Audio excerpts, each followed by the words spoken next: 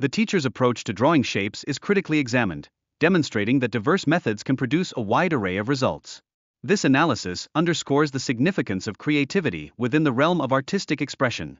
A specific instance is presented, wherein the drawing of squares is compared with a directional emphasis directed toward a center.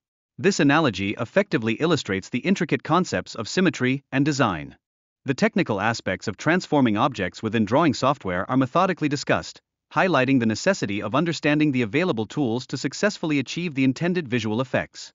The process initiates with the application of a combine converter, which facilitates the manipulation of circular drawings. This technique provides users with precise control over the shapes being generated. By multiplying parameters, such as a specific numerical value, the functionality of the drawing tool is significantly enhanced. This method notably alters the visual outcome of the created circles. Adjusting values, for instance, to a reduction of 0.5, unveils remarkable results in the ultimate design. Such refinement culminates in 4 circles elegantly converging toward the center. The capability to create various shapes by modulating parameters offers users an opportunity to explore diverse floral forms, such as fans or roses. This flexibility fosters innovation in design creation.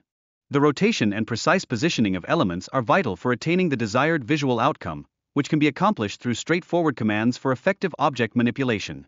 This practice ensures that designs maintain an aesthetically pleasing quality.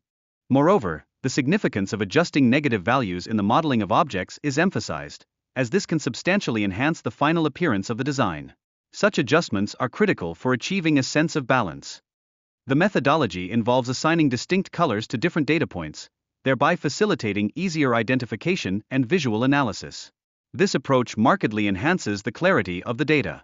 Rotating data representations allows for a dynamic visualization of information, effectively showcasing how values fluctuate in relation to one another. This adds a layer of depth to the analytical process. Finally, adjusting the speed and direction of rotations yields valuable insights into data trends, rendering it a powerful tool for presentations and reports. This technique significantly aids in enhancing decision-making processes.